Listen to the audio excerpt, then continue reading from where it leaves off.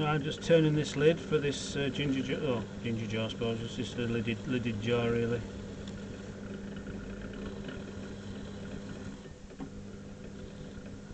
Just to shove it off centre.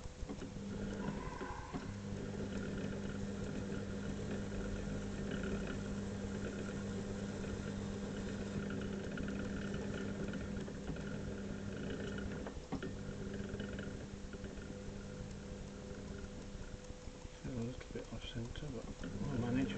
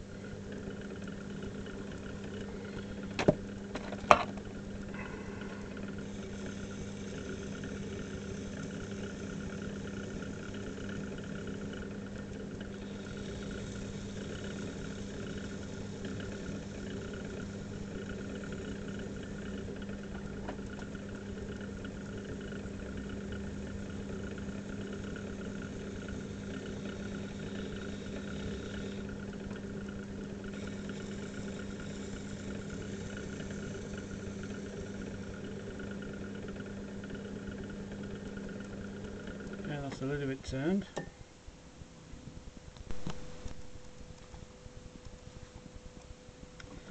Well, I'll turn this, just turn this lid here. I'm just going to form the knob on the top of it.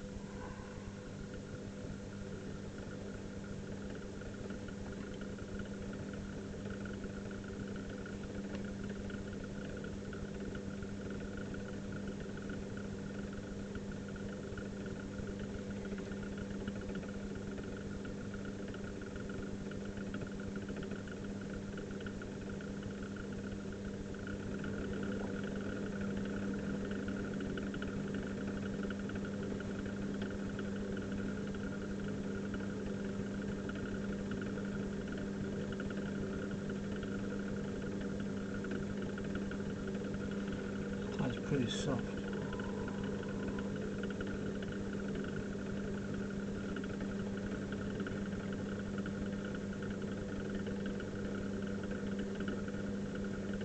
I'm making it a nice big wide flat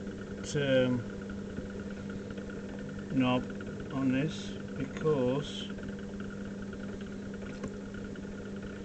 I'm going to add some more textured clay to it.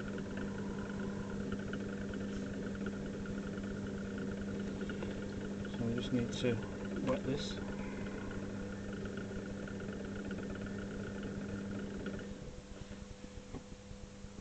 This is the clay with the ball clay with the bits of iron in it.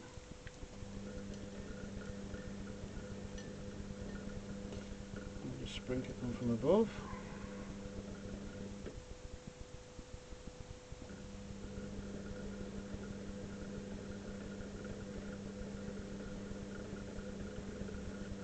Take it off the edge there just to give it a bit of a line.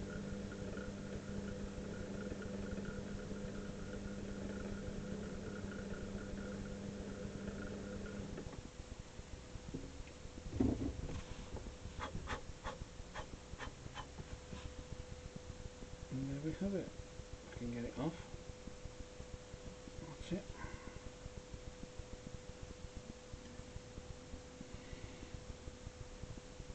I'll just show you the finished pot.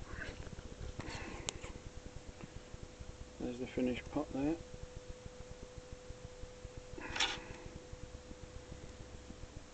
That's the lid I've just done. That one there is the bottle. I've already added the neck of it and sprinkled some more of this ball clay with iron bits in it. I don't know if you can pick it up on here. It's already showing how it's going to affect the glaze. Is that the bits of metal that we've got crushed up in it? They're all started to rust already. So they're going to be fantastic iron dribbles or iron bursts in it, hopefully. Not sure if you can see it there. Just spinning this lid to make sure that the pot's round.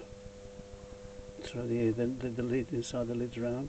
Because I've deformed it here, sometimes you lose the integrity of the rim of the pot itself, but let me spin it a little bit just to see it. So there we have them. A bottle and a jar that should have been a bottle that I decided to make it into a lidded pot because I like this form here.